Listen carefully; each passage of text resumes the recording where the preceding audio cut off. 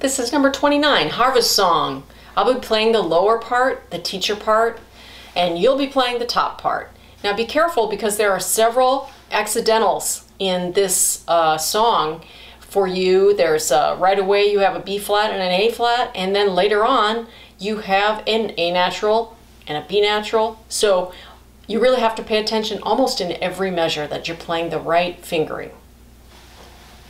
I start on an E flat and you start on a C. 1, 2, 3, 4.